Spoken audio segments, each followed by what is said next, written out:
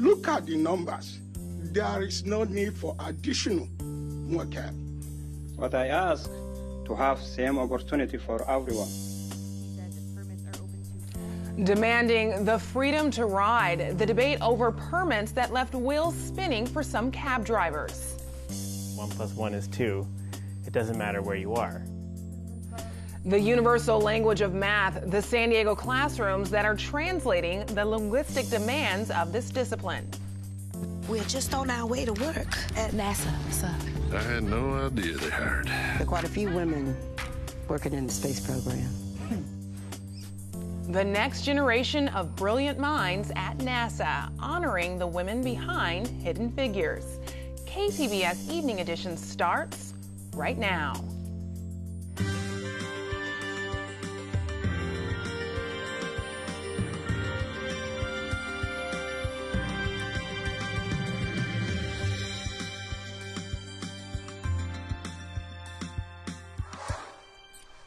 Good evening and thanks for joining us. I'm Ebony Monet.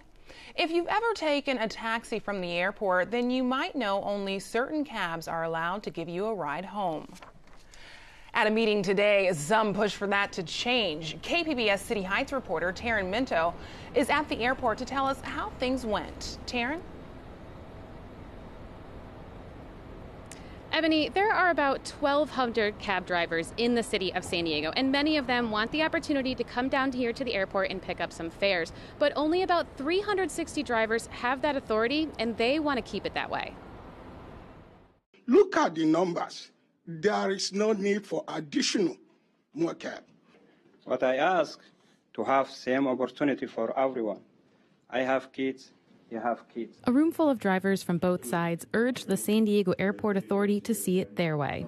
Adrian Kwiatkowski of the Transportation Alliance Group represents drivers who already have airport permits. He says if permits are open to all drivers, it'll oversaturate the market and hurt business for everyone. He compared it to when the city opened its taxi permit market in 2014. When the cap was lifted in the city, people thought it would be this flourishing, great experiment. There's no business in the city.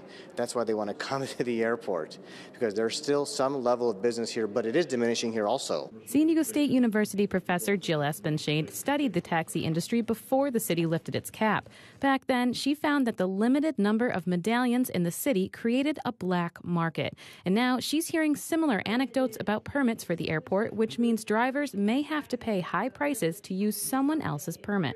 Because it's so desirable to drive at the airport, those taxi stickers are now going on a black market for $25,000 to $30,000, which was one of the reasons that the city changed its policies, because their permits, which were a $3,000 application fee, were being sold for up to $140,000 on a black market, and this is public property. In the middle of this taxi battle are rideshare companies like Uber and Lyft. The airport has separate agreements with those companies that allow any number of rideshare drivers to pick up at the airport. But those drivers face fewer hurdles than cab drivers to get that authority.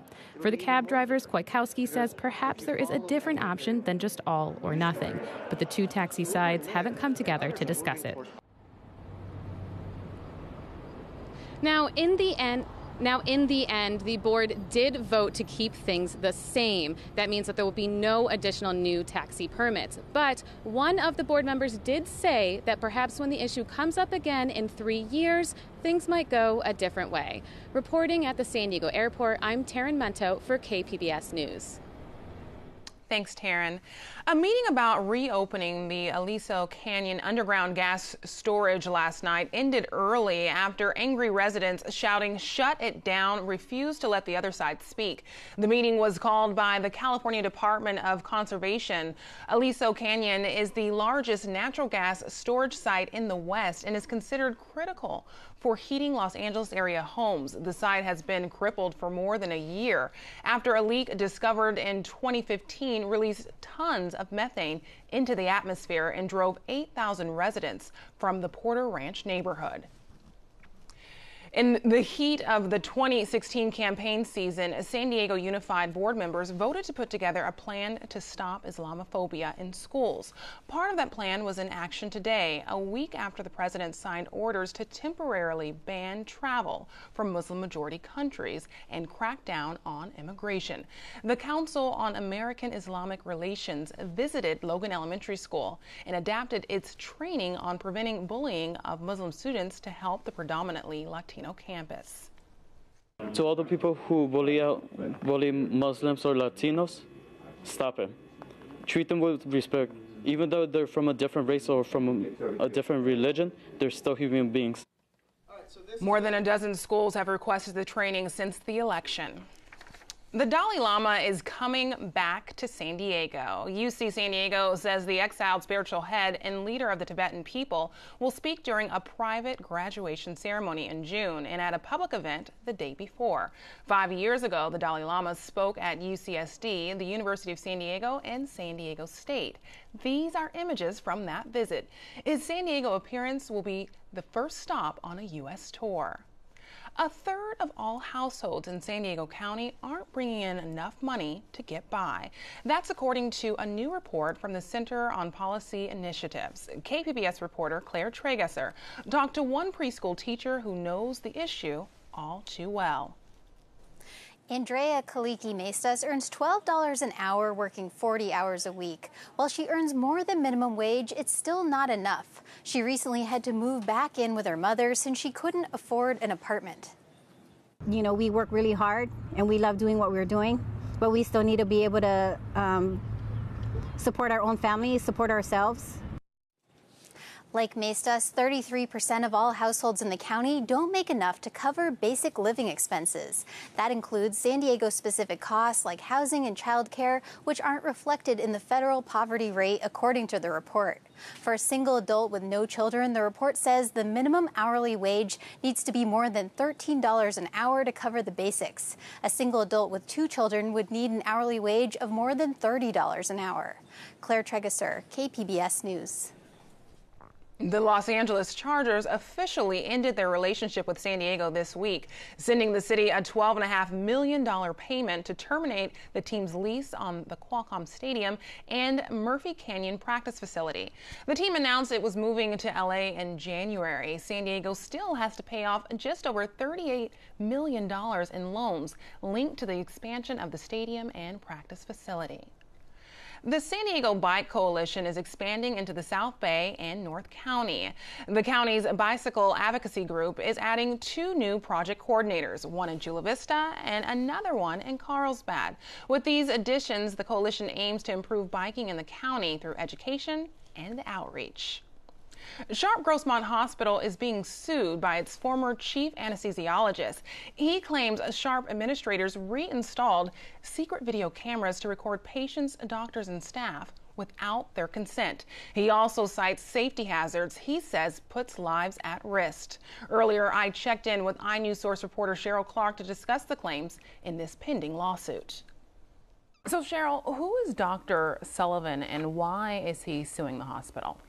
Well, Ebony, Dr. Sullivan, Patrick Sullivan, is an anesthesiologist. He was the chief of anesthesiology at the hospital for a couple of years, and he worked there for 22 years. But he claims that he was forced to resign because he complained about a number of problems at the hospital, some of which affected patient safety. And his lawsuit actually sounds like a script from Days of Our Lives. It's like hospital soap opera drama. Nurses fighting over food in the doctor's lounge, hostile workplace in violation of hospital standards, understaffing to a huge degree, drug shortages, so to such an extent that patients who came in to deliver their babies, for whom the doctors decided had to have an emergency C-section, had delays in their anesthesia and delays of the surgery, which Dr. Sullivan claims endangered the health of the mother and the baby. What does the hospital say? Well, the hospital is not responding to the allegations, but one of the claims in the lawsuit that they did respond to is the claim from Dr. Sullivan that the hospital had reinstalled secret video cameras to secretly record the activities inside operating rooms. Now, the last time that happened, which the hospital did acknowledge that they had done, numerous female patients claim they had their privacy breached because they were videotaped, and those videotapes got out of the hospital for public viewing, even though, not public viewing, but the attorney got a hold of it and some other people got a hold of it. So the hospital had to apologize for that. So now Dr. Sullivan is saying that the hospital reinstalled those cameras in January of 2016. And to that, Sharp says, absolutely not. The doctor is confused because the hospital just bought new equipment and they happen to have those little cameras and, you know, camera holes in the monitors, but they were not active. The software was not activated to videotape that second time in 2016. And is there any evidence to suggest otherwise? Well, the lawsuit was just filed on January the 13th, and so depositions have not yet begun. And at this point, it's kind of what's the doctor saying about this. But Sharp is denying the video surveillance, and they're just not commenting. The other thing that Sharp is maintaining is that Dr. Sullivan, who claims he was forced to resign for trying to fix the drug shortages and the staffing problems and all of these other things that were going wrong in the hospital, the hostile workplace attitude. The hospital claims that Dr. Sullivan voluntarily resigned, that he was not forced to resign, and therein may be the basis underlying the lawsuit. Thank you so much, Cheryl. Well, thank you very much.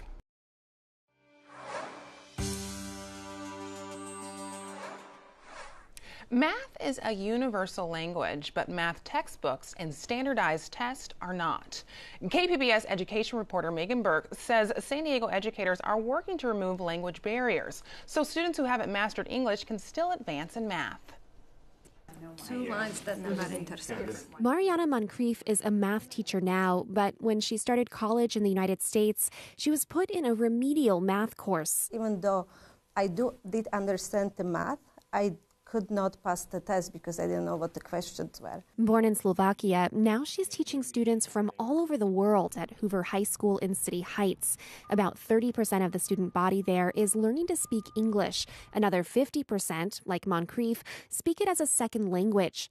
Also like Moncrief, a lot of them are pretty good at math. Before I show to my students how to solve problems, for example, equation, I ask my students first to come to the board and show me how they do it in their country.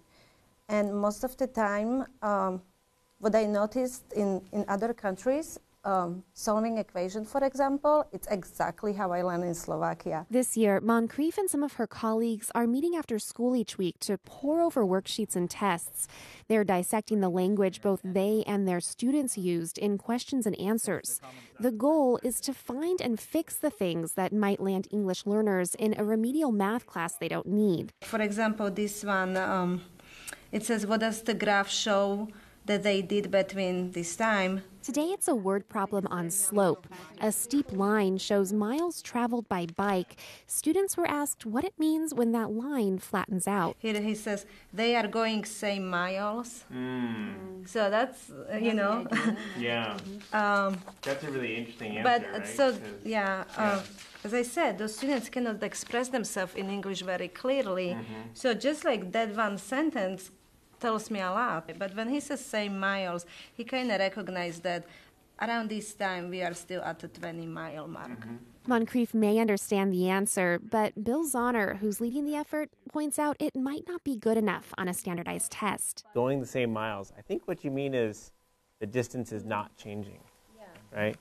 And so there's this idea of giving the students both the credit for coming up with this mathematical explanation and giving them the words, right, to express that in a way that would get them credit on another test, right? Zahner is an assistant professor at San Diego State and is researching the intersection of language and mathematics with a grant from the National Science Foundation. We think that mathematics is a universal language. That's a pretty common assumption, right? 1 + 1 is 2. It doesn't matter where you are.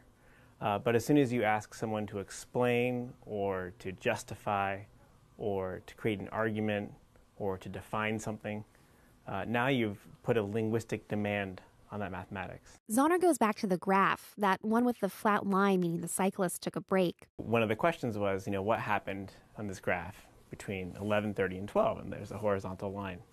And a lot of the students said they stopped for lunch.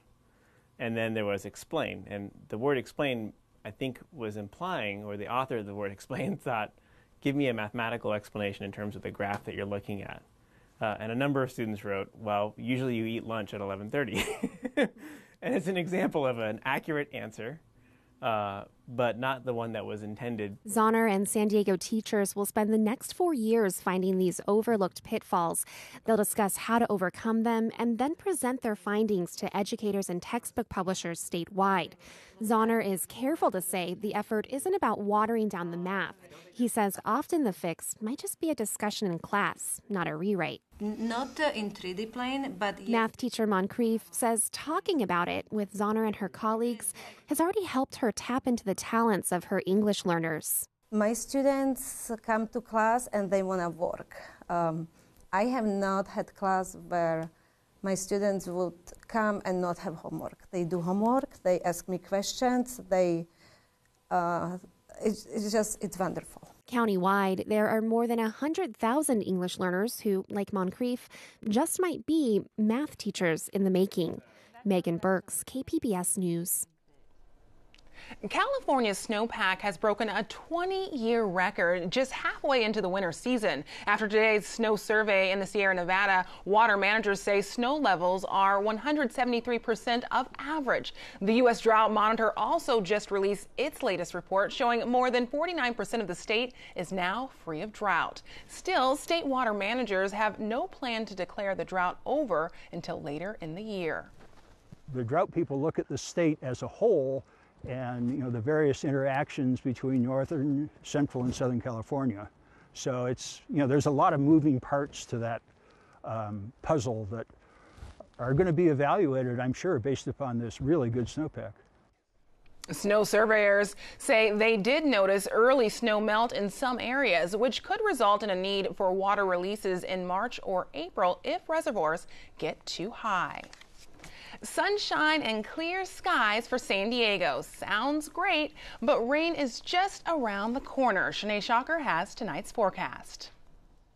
Pacific storms returning across the central and northern California coast. Now we take a look exactly how this plays out. We continue to see this area of low pressure. You can see it right here on our satellite and radar, and that's bringing this cold front onshore and also a lot of subtropical moisture across much of central California. Now the rain going to be held off towards the north of San Diego County for tonight and really more so into tomorrow as well. But the majority of this going to cause some heavy downpours, some flooding rains, as well as several feet of snow into the higher elevations above 7,000 feet into the Sierras. So travel conditions up the coast, that's going to be a little bit of an issue for us, but we're more seeing some cloudier conditions with that moisture passing over, maybe a drizzle here or there, but overall these clouds not quite packing a punch of any of that precipitation. We can take a look at our satellite and radar. Plenty of cloud cover, especially towards the morning hours, but that has been burning off throughout today. So moving into tonight, we'll stay mostly cloudy as that dip in the jet stream area of low pressure continues to sink over central California. We have a low of 54 degrees. Now into tonight across much of the county, mostly cloudy conditions across the board here. We are right out freezing into Mount Laguna, into Ramona Alpine, into the low to mid 40s, 43 degrees for Borrego Springs. Working our way up the coast into Oceanside, 49 degrees. Now out towards Long Beach, 52. We do see a more spotty chance of a shower there for our Friday especially. Here's a look at our setup for Friday. Area of high pressure inland, and that's what's kind of keeping off towards the south. A little bit warmer, however. Now this area of low pressure and this cold front going to be pushing on shore, bringing heavier amounts of rain off towards our north. Once again, we're more so talking about those showers reaching into San Bernardino County as well as in Orange County around LA. Should be fairly light, though we might have a drizzle. A look at the coast, your 5-day extended forecast. Well, our temperatures going to stick right around the mid-60s here. Partly sunny conditions. We'll see some of that cloud cover with this system passing on shore. We'll have another one moving on shore for our Monday, so we could see some showers around the area. Once again, not quite going to be seeing any heavier downpours. Now, with these two systems, high surf advisory is definitely going to be in effect, so we could see dangerous rip current conditions out there for swimmers. So if you're heading out onto the coast, even the jetties with the higher surf could be a little bit of an issue there. Very dangerous conditions. Other than that, though, temperatures and weather are going to look quite nice through the weekend. Inland, pretty much the same deal here. Mostly sunny conditions, though as we build in towards Monday with that second system passing through, we're going to see mostly cloudy conditions. Temperatures right around the mid-60s for our Sunday. And then we head into the mountains. Things going to cool off as we head into our Saturday. We're in the 50s, but then by Sunday back into those 60s. Pretty much a steady weather pattern here with partly cloudy conditions, seeing some of that sunshine as well. And into the deserts once again, very steady conditions, though we are going to warm up into our Tuesday with a high of 82 degrees. For KPBS News, I'm Shanae Shocker. You can find amazing women behind nearly every epic project. Hidden Figures focuses on 3 genius women who help launch America's race into space. The stars can't get enough of this photographic homage. 3 Milwaukee students dressed up as Dorothy Vaughan, Katherine Johnson, and Mary Jackson, the NASA workers who helped send John Glenn into orbit. Actress Taraji Henson shared the photo on Instagram saying, "I do what I do so the babies can dream." Women were among the computing pioneers. Many programmed the first digital computers. NPR Planet Money reporter Caitlin Kinney and Steve Henn take a look at how women went from being at the center of the computing world to being sidelined. Computer science today is a male-dominated field. We know this. I've been meeting these women whose names we should know too. Badass computing pioneers. Women who are now in their 70s and 80s, but who programmed some of the first digital computers back in the days when software was written in machine language, in binary. So how did women go from being the center of the computing world, the pioneers of the industry, to being sidelined? I think the answer lies somewhere in this graph. It's a graph of the percentage of women studying computer science, and it compares those numbers to the numbers of women studying medicine and law and physical sciences. And, you know, the number of women in all these fields are all going up. But then something big happens, something that changes the course of computer science. And what's amazing about that is you can actually put your finger on the moment where this changed. It was 1984. There was no grand conspiracy in computer science that we uncovered. There was no sign on a door that said, "Girls, keep out." In 1984, you couldn't succeed in a computer science program without having had a home computer.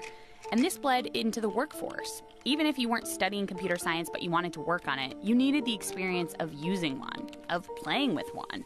Early home computers popped up in the places that were already the world of boys. This morning, Brian Scott made a career decision. He decided to be an astronaut. His first giant step, learning to use an apple. Jane Margolis is an education researcher who's now at UCLA, and she has a theory about this. Take this one student Jane interviewed named Lily. She was the one who was really into computers in high school. But even though she was the one who was really into computers, the computer was placed in her brother's room. Once you have something like this happening, it reinforces itself. Computers are for boys. They are boy toys that boys use to do boy things. And this became a narrative, this story we told ourselves.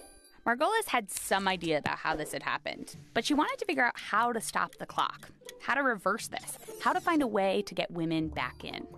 Margolis did her research with a guy named Alan Fisher, who was the dean of computer science at Carnegie Mellon at the time. To give girls a chance to make up for what they missed in those years when boys were messing around with computers in their bedrooms, Carnegie Mellon added an intro course for students who didn't have a lot of informal computer science experience. They started paying a lot more attention to teaching. And it worked. By 2000, 42% of the computer science students at Carnegie Mellon were women. And the dropout rate for men and women was basically the same. You can find the Planet Money podcast on iTunes or Google Play. President Trump poked some fun at Arnold Schwarzenegger today at the National Prayer Breakfast, asking the crowd of about 2,000 to pray for the former California governor and his low ratings since he took over Trump's gig at Celebrity Apprentice. But Schwarzenegger shot back, posting this response on Twitter. Hey Donald, I have a great idea. Why don't we switch jobs? You take over TV because you're such an expert in ratings, and I take over your job. And then people can finally sleep comfortably again. Trump retains a financial stake in the show and is listed as an executive producer. Take a look at that. Over 80 Yorkies are now up for adoption. This 1 month after authorities seized 120 of them from a home in Poway. But we're told they're in good shape from vaccinations to dental care. The dogs are ready to find a permanent home. Those interested can apply at sdhumane.org by Saturday at noon. You can find tonight's stories on our website, kpbs.org/evening edition. Thanks for joining us. Have a great night.